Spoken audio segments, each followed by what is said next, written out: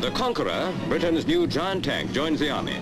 The 65-ton Colossus is demonstrated at the Fighting Vehicle Research and Development Establishment at Chobham in Surrey.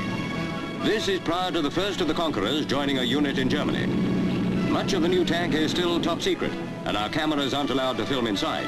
Nevertheless, it is known that it can travel at 20 miles an hour and has a crew of 4. The 39-foot-long gun is believed to pack a hefty punch capable of knocking out any armored vehicle.